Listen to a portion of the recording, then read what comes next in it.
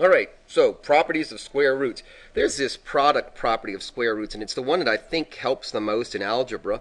And what we can say here is that if we have the square root of this number times this one, it's the same as the square root of the first number times the square root of the second one. And you're saying, what in the world are you talking about? That's stupid. But look at this just for a second and see if this doesn't make more sense if we look at it. The square root of 16 is 4, isn't that true? And I'm saying to you that the square root of 16 is the same as the square root of 4 times the square root of 4. Square root of 4 is 2.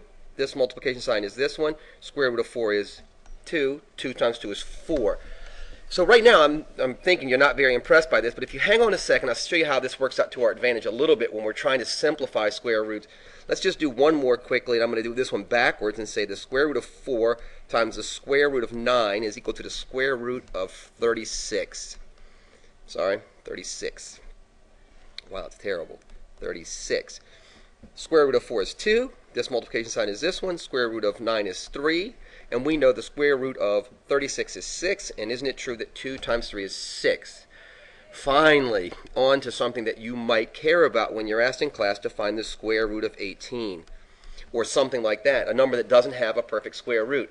So what I would do here is I would ask myself, does this number on the inside, this number called the radicand, does it have any factors that are perfect squares? And if you think about it for a second, 9 times 2 is 18, isn't that right? So what we're going to do here is we're going to simplify this a little bit, and we're going to say that the square root of 18 is, well, the square root of 9 is 3. The square root of 2 cannot be simplified, so we just leave it like that. So we can say with some confidence that the square root of 18 is simplified as 3 square roots of 2. All right? Let's just try just a couple more because I think that you're going to see this works out pretty good. Take something like square root 72. Ask ourselves, does 72 have any factors that are perfect squares? And again, it does, doesn't it? It's, what is it? Well, what is it? It's square root of 9 times the square root of 8, right? Because 9 times 8 is 72. Square root of 9 is 3. Oh, but look at this for a second. I'm going to take this for a second.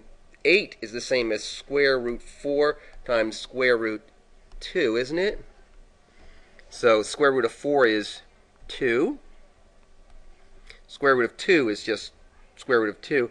3 times 2 is 6, so the answer is 6 square roots of 2 is the square root of 72.